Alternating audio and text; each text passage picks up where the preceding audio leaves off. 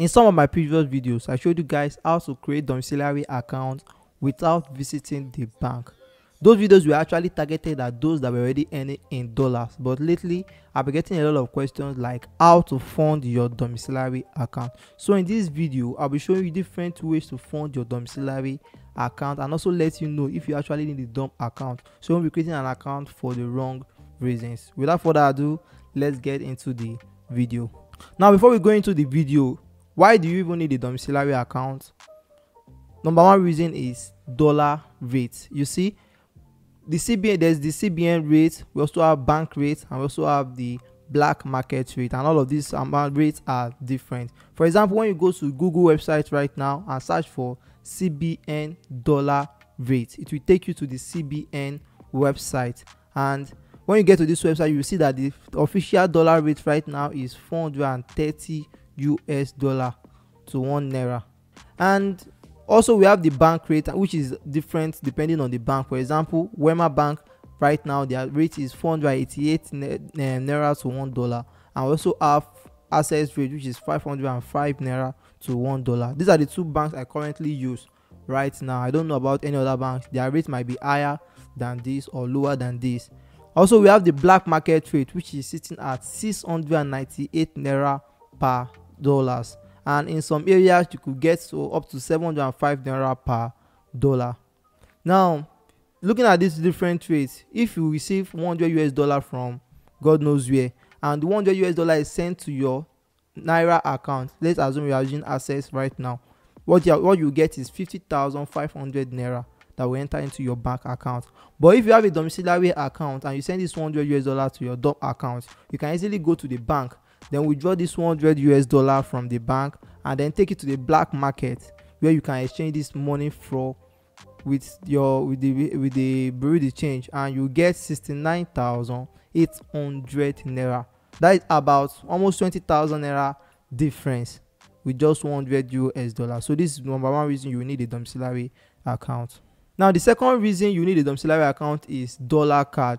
You see, most banks in Nigeria has already limits their spending limit to 20 US dollars. So with your debit card, your naira debit card, you cannot spend more than 20 US dollar a month. So, and there are also different platforms that have provided solutions to this, like Flutterwave.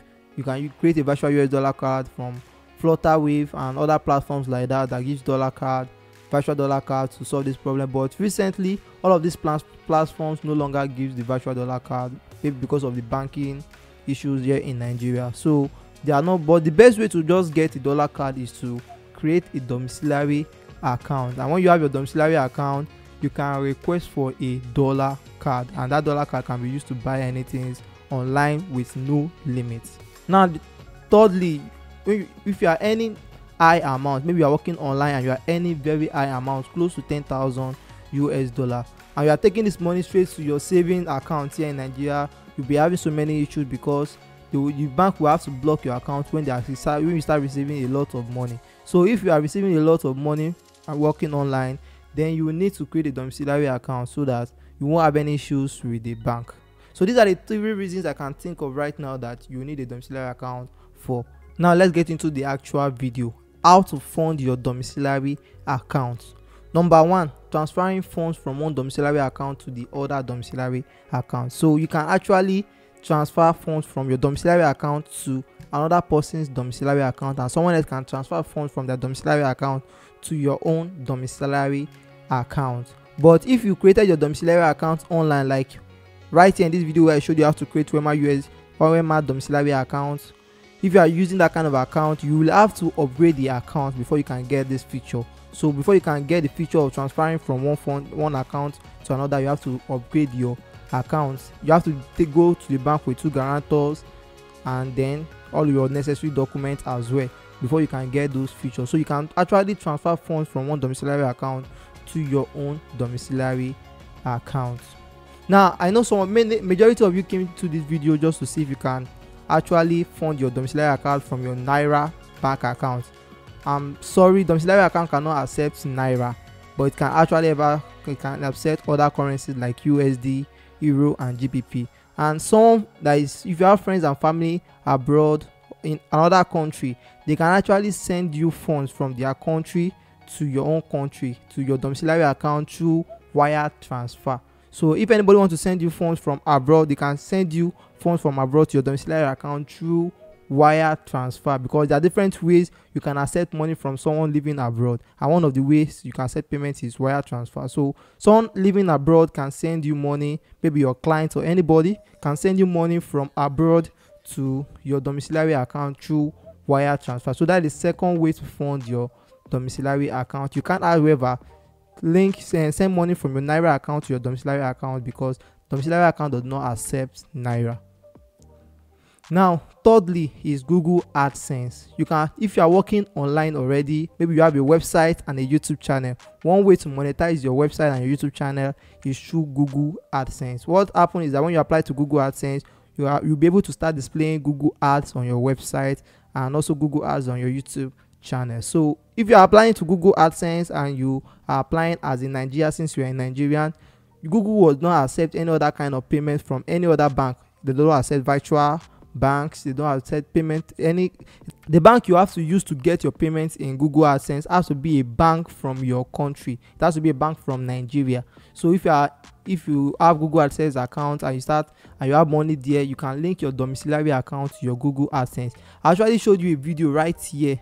A video right here that will just appear on the card right here, how to link your domiciliary account to your Google AdSense. So that way you can get payment from Google AdSense straight to your domiciliary account. That is number 3 ways to fund your domiciliary account. Now the fourth way to fund the domiciliary account is if you're a freelancer or an affiliate marketer.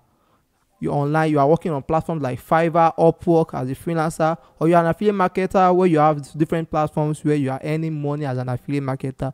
You can actually send those money to your domiciliary account. There are actually platforms that accept domiciliary accounts, and there are platforms that does not accept you having using a Nigeria account but a US account. You can actually use Payoneer, and from Payoneer you can send your funds from your Payoneer account to your domiciliary account, straight to your domiciliary account. Then you can go to the bank to withdraw those money and exchange it in the black market, although they are actually virtual dollar accounts with almost the same thing as the domiciliary account, the black market rate. So they are actually virtual bank accounts. If you're a freelancer or an affiliate marketer and you are using virtual US dollar like Payoneer, there are actually better solutions to this. Like in this video right here, I showed you how to open a GetPay account where you can actually create a US dollar to start using those platforms instead of using the domiciliary account.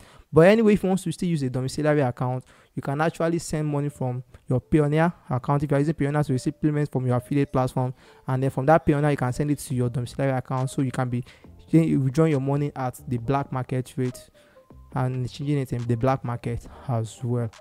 If you're into cryptocurrency, if you have Binance wallet or any wallet for crypto that you are using online and you want to start exchanging, doing forex, or you are into crypto, I don't currently do crypto, so I don't know much about that, but I've seen a lot of people using their domiciliary account to get payments from cryptocurrency platforms and from their Binance wallet to their bank, or exchanging, and especially the dollar card. So they can be able to request for dollar card and use those dollar cards to buy crypto online, and also fund their domiciliary account from their Binance wallet and all that. Now, if you are into arbitrage, maybe you are into buying and selling of dollars, you also need a domiciliary account. Although you can also create a US virtual account to get or do arbitrage as well, but you can also use domiciliary account to do arbitrage. So what arbitrage is all about is that you are buying dollars at a lower price. Let's say you are buying dollar at the CBN rate 430 naira, and those amounts is sent to your domiciliary account. Then you can now withdraw those amounts to your domiciliary account and exchange the black market to get a better rate. That's just arbitrage. So if you are into arbitrage, you can create a domiciliary account and start funding your domiciliary account from different platforms where you are getting your money from into your domiciliary account, and then you can take the money in dollars then to the black market and exchange it for naira at a better rate. So those are different ways you can actually fund your domiciliary account. If you have any other way you think people can actually fund their domiciliary account, I'd like to know those ways in the description, in the comment section below. And you can also check the description for links to different videos that I've mentioned in this video in the description below. Also comment if you have any other platforms, that any other ways you can fund your domiciliary account that I didn't mention in this video. And also if you have any other questions relating to funding your domiciliary account, let me know in the comment section below. I promise to also to reply to all of those comments as well. Anyway, that is all for this video. My name is Victor Smith. I hope you enjoyed the video. I'll see you in the next one.